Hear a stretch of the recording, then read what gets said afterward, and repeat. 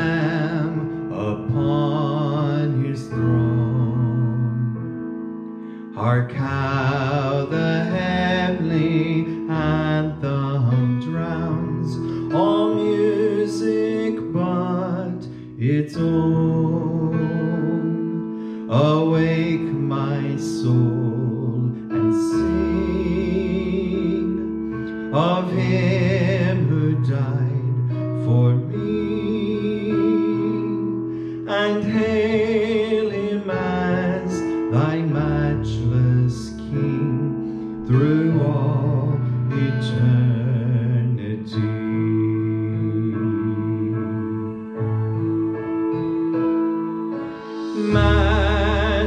Majesty, Lord of all, let every throne before him fall. The King of kings, oh come adore our God who reigns forevermore.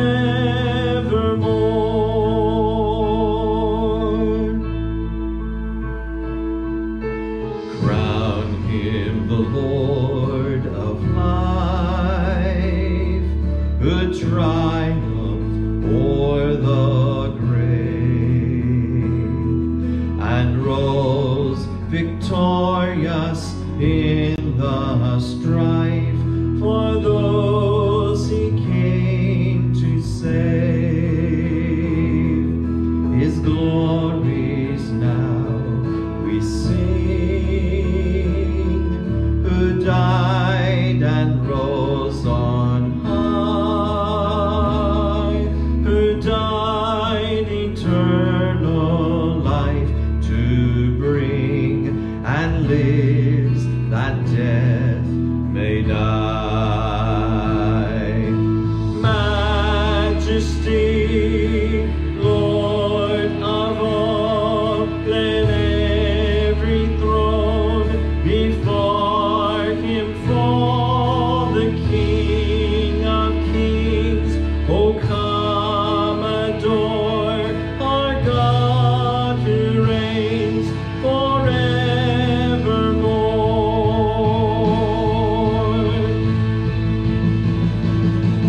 All hail, Redeemer, hail, for he has died for me.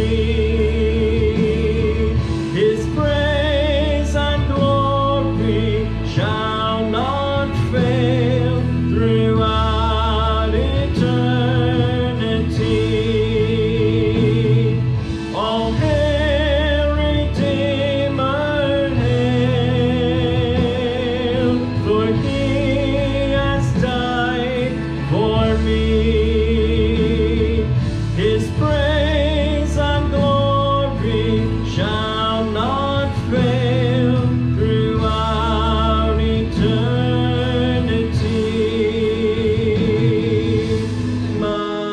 Majesty, Lord of all, let every throne before him fall. The King of kings, oh come adore our God who reigns forevermore.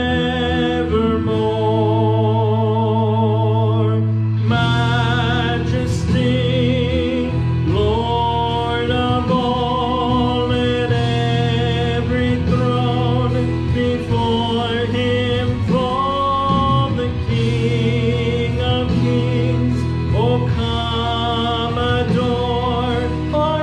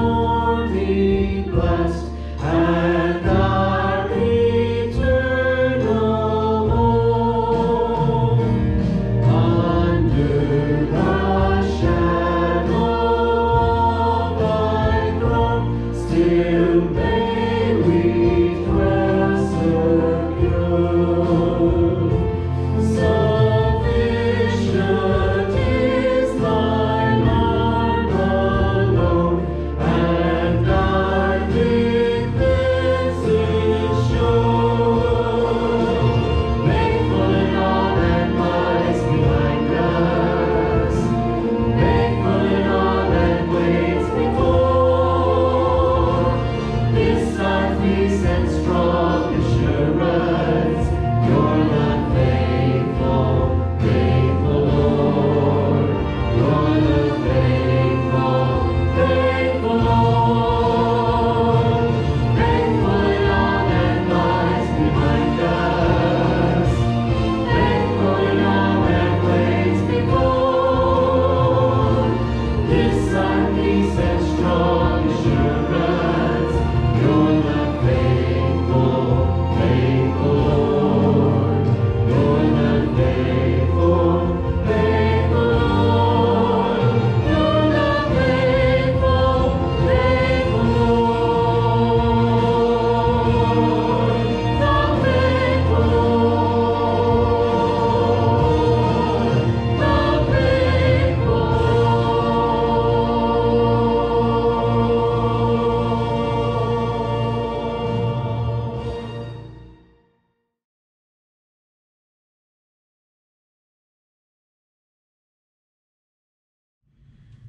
Last week I abandoned our preaching tour in Genesis to give our ladies, and frankly all who needed it, a Mother's Day gift from Romans chapter 8. I had in mind that week what our mothers routinely did for us when we were young. We would go to them in tears with our hurts, our problems, our burdens. And it was routine for our mothers to wrap their arms tightly around us and say to us, now everything is going to be all right. That's what Romans chapter 8 does for all of us. It is God wrapping his loving arms around us and saying to us, in effect, now I've got this. Everything's going to be all right. So this week we're going back to Genesis, to a fascinating passage in Genesis chapter 45, beginning at verse 1. And it is the continuing saga of Joseph, who is a type and an illustration of our kinsman redeemer, the Lord Jesus Christ. And the title of this message is Our Kinsman Redeemer. So if you have a Bible close by, wherever you are, take it up and read along with me, Genesis chapter 45, beginning at verse 1. Then Joseph could not refrain himself before all them that stood by him. And he cried, cause every man to go out from me. And there stood no man with him, while Joseph made himself known unto his brethren. And he wept aloud. And the Egyptians and the house of Pharaoh heard. And Joseph said unto his brethren, I am Joseph. Doth my father yet live? And his brethren could not answer him, for they were troubled at his presence. And Joseph said unto his brethren, come near to me, I pray you. And they came near, and he said, I am Joseph your brother, whom ye sold into Egypt. Now therefore be not grieved, nor angry with yourselves that ye sold me hither. For God did send me before you to preserve life. For these 2 years hath the famine been in the land, and yet there are 5 years in the which there shall neither be earing nor harvest. And God sent me before you to preserve you a posterity in the earth, and to save your lives by a great deliverance. Well, the last time that I met with you in this fashion, I shared a portion of this story with you which was entitled Corn in Egypt. Jacob's observation on that occasion was this: there is no need for us to perish when there's corn aplenty in Egypt. And when his sons would not immediately respond to his message, he then questioned them, why stand ye gazing at one another? In other words, what are you waiting for? That's a question that every unsaved sinner needs to be asked in the world that you and I live in. Please remember that a famine had spread across the Middle East, and especially so in the land of Canaan, where Jacob and his sons were living. Jacob had heard by some means that there was corn in Egypt, and he had dispatched his sons to purchase the precious grain. Now the sons of Jacob were for the most part a pretty sorry lot of people.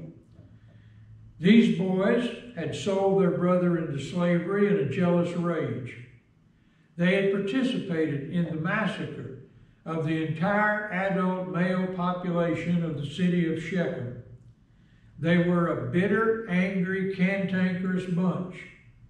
And when they set out for Egypt, I wonder if they did so hoping that they would not run into the brother, their long-lost brother, whom they had sold into slavery years before. Little did they realize that their worst fears would soon come true. When they did arrive in Egypt, they were taken immediately before Joseph, who by then had risen to the position of prime minister in Egypt.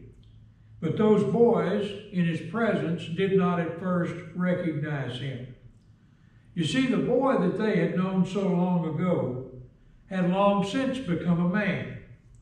The boy who had once proudly worn the coat of many colors given to him by a loving father was now arrayed in the regal robes of the second in command in all of Egypt.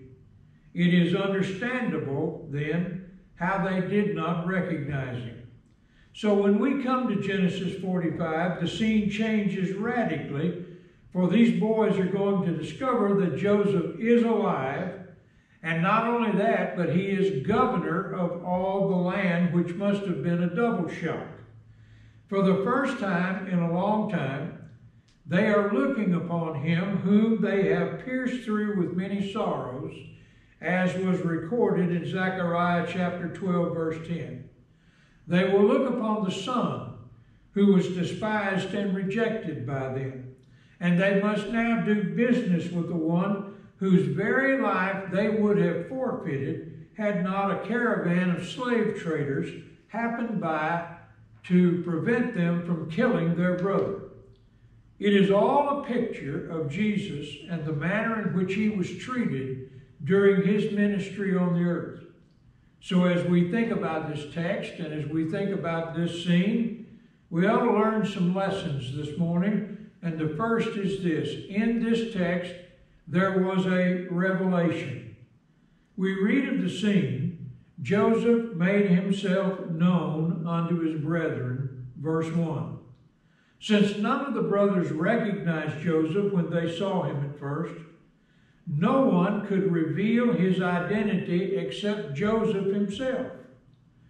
Joseph, I suppose, could have kept his identity a secret, and I'm fairly certain his brothers never would have recognized him. But he deliberately and willfully chose to reveal himself to his own kinsmen. Now that's significant for this reason. In the heart of man, there is a God consciousness. In our deepest souls and in our deepest spirits, we know, whether we will ever admit it publicly or privately, that there is a God, and that becomes a great fear in the lives of many. Universally, men through the years have worshipped some God, and they've done it throughout the entirety of the history of mankind. So what some refer to as an atheist is really a misnomer. It's an outrageous use of a word, for a man would have to do violence to his own nature to deny the existence of God when his soul and spirit within him testify to the existence of God. It would be therefore a crime against his own soul and spirit, for that soul and spirit both will testify of the existence, even if we mentally deny the existence of God. But the truth is that most men do not deny the existence of God. Instead, what they prefer to do is to fashion a God after their own making. For instance, in ancient Greece, the people worshiped many gods. The Greeks, in the midst of their idolatry and paganism, fashioned gods for themselves after their own imaginations and in their own images. They thought of their gods as being impersonal and uninterested in the affairs of men. The Greeks thought their gods were like they were, selfish and sinful. They believed that their gods involved themselves in the affairs of men only to satisfy their own lust. The Greeks and the Romans after them fashioned images of those idols, and then they put them on display in their Parthenons, which means the houses of the gods. And they were always willing to add a new god to the list for fear that they would fail to pay homage to what is referred to in Scripture as the unknown God, as was the case in Corinth and Athens. At the very same time in history, if you went down into Africa, deepest, darkest Africa, you would have found another branch of idolatry. But their gods in Africa did not look like those of the Greeks and the Romans. They believed in the existence of a god or gods, and they too fashioned their gods in their own image after their own imaginations. You see, the fact is that if men are left to their own devices, we never would really know what God is like. In order for men then to really know who God is and what He is like, then God must reveal Himself to us, for we are just like the brothers of Joseph, who did not recognize their own brother even when they stood face to face with him. But He has revealed Himself to us. God has revealed Himself to us. And He's done this in two distinct forms. First, He's done it in the form of the written Word of God. And the second revelation is in the form of the living Word, that is the Lord Jesus Christ Himself. And both of these revelations are found within the confines of one volume, and that is the Bible that you hold in your hands. The revelation of the Savior within the Bible corresponds with the revelation of Joseph to his wicked brothers in these respects. First, there was a revelation of one who had been rejected. The Apostle John would write it like this: He was in the world, and the world was made by Him, and the world knew or recognized Him not. He came into His own, and His own received Him not. You'll find that in John 1, verses 10 through 11. The great old prophet Isaiah looked 750 years further with the eye of faith and with the eye of prophecy, and he wondered aloud, who hath believed our report, and to whom is the arm of the Lord revealed? He is despised and rejected of men, a man of sorrows and acquainted with grief, and we hid as it were our faces from Him. In my mind, I can almost imagine that the brothers of Joseph were trying to hide their faces when Joseph revealed Himself to them. But this is a common experience with the Savior, for I fear that there are far more who have rejected Him than those who have received Him. And that's why Jesus will one day talk about a broad way that leads to destruction, as opposed to a narrow way that leads to life everlasting. Secondly, it was a revelation of a guilty past. They were troubled, verse 3 says, at Joseph's presence. And well, they should have been troubled. But what about our past? And not only that, what about our present sins? When Christ is revealed to any soul for what and who He is, then our sins are sure to stand out and to become glaring and troubling in our own minds. When Isaiah saw the Lord in Isaiah chapter 6, he cried aloud, Woe is me, for I am undone, because I am a man of unclean lips, and I dwell in the midst of a people of unclean lips. For mine eyes have seen the King of the Lord of hosts. When he finally saw God as He really is, then Isaiah saw himself as he really was. Third, it was a revelation of a real kinship. Joseph said to his brothers, I am Joseph, your brother, verse 4. But know this, while they were brothers in the flesh, at that moment they were not brothers in spirit and in soul. And while Christ holds a kinship to all men, in the sense that he once shared a body of flesh. He does not share a kinship with all men in soul and in spirit. You see, the Lord Jesus is the absolute spirit of holiness. He is the embodiment of righteousness, God's righteousness. But you and I are sinners, every one of us.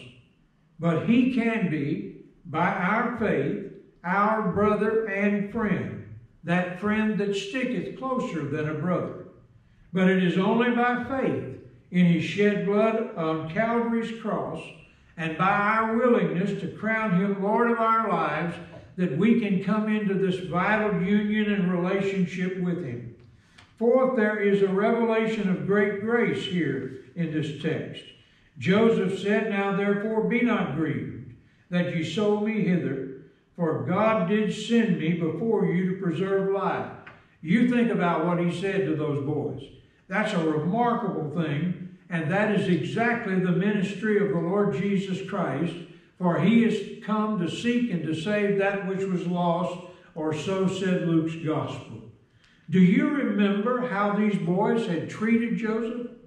Why, they would have murdered him, had it not been by God's grace and by God's providence that that caravan of traitors came near just at the moment those boys were about to murder Joseph.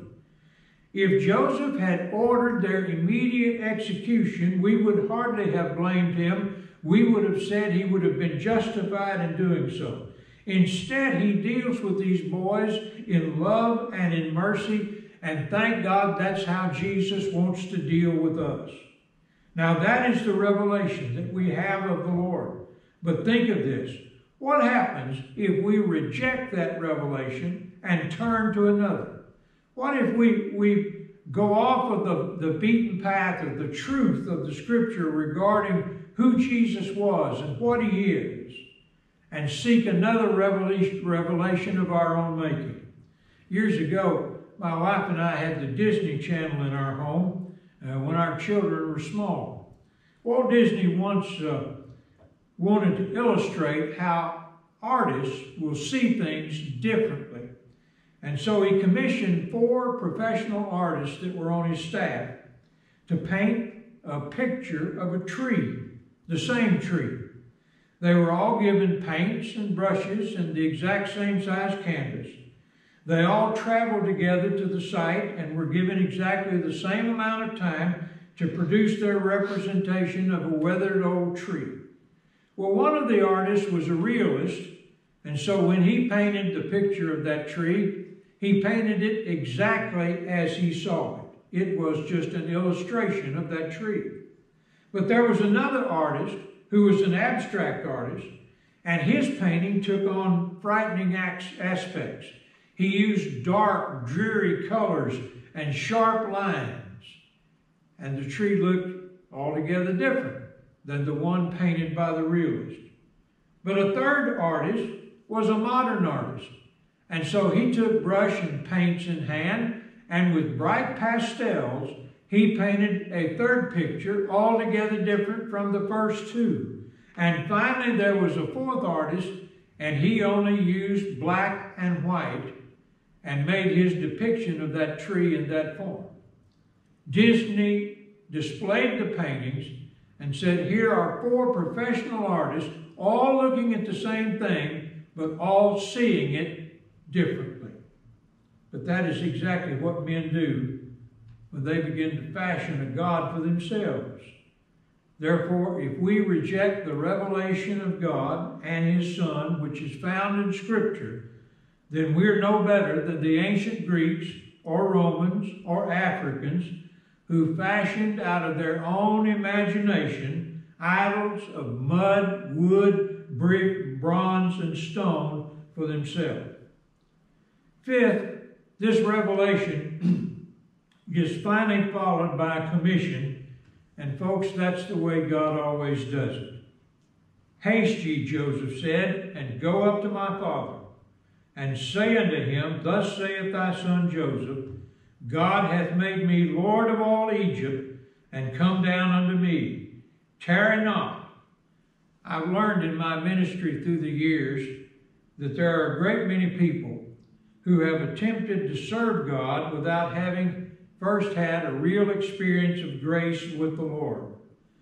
We are not ready for a commission from God until we have first of all been converted by our faith in the Lord Jesus Christ. There is a second great lesson to be learned here from this text, and it involves the reception that the news that Joseph was alive, how that news was received.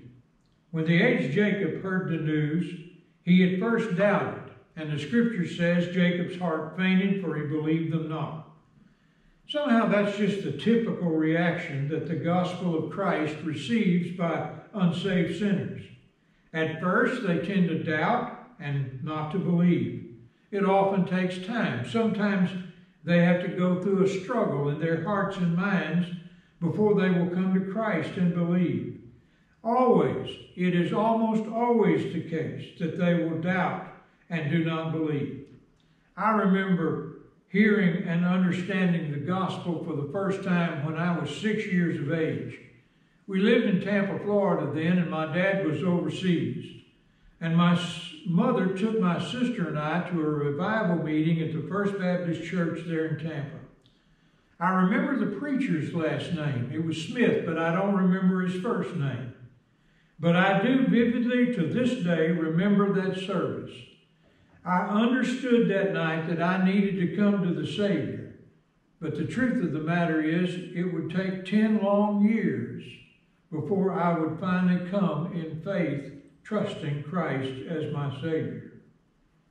Then we read in our text, when he saw the wagons that Joseph had sent to carry him, he said, "It is enough." That's in verse 27. In other words, when he saw the evidence with his own eyes, his eyes of faith were then opened. Before a sinner believes, he must realize his own need for a Savior before he will respond. And then he decided, for he said, "Joseph is alive, and I will go." You see, real faith always leads to action. That's why here in our church, we always close our services with an invitation, inviting any and all who will to come to Christ. Those who are really saved are always willing to respond and to come. And remember, folks, Jesus has no secret disciples. Then finally Jacob possessed something, for Joseph gave them a possession in the best of the land. That's found in chapter 47 and verse 11. It was the land of Goshen, a rich, fertile area. And in that area, Jacob's family, because of the blessing given to him by Joseph, would grow rich and prosperous over time. To receive Christ's invitation is to become an heir to an eternal inheritance. What God has, we inherit because of what Christ did for us. And we possess all that God has by faith. So I want to close this morning by asking you a simple question. Right where you are, in your home or wherever you are you ready to come to Christ today? Right now, at this moment, you can pray the sinner's prayer. Father, I confess and acknowledge my sins. I'm coming to you today in faith, believing that Jesus died for me on the cross. You see, friend, you can be saved, and then you can possess all that God has in store for you. Bow with me, please. Father in heaven, it is with a grateful heart that we come before you today, having heard this marvelous story from Scripture and seeing how you saved a family through the blessing of Joseph's life and attitude and ministry. I remember, Father, in reading this story, how Jesus did the very same thing for all of us. Father, that cross was your greatest gift to mankind. And believing that Jesus died for us, We look in faith to him today. Father, save that soul that stands nearest to hell today. Bless that dear saint who is having trouble or problem or wavering in any way. Help us all, Father, to always cling in faith to your promises from your word. I pray in Jesus' name, amen.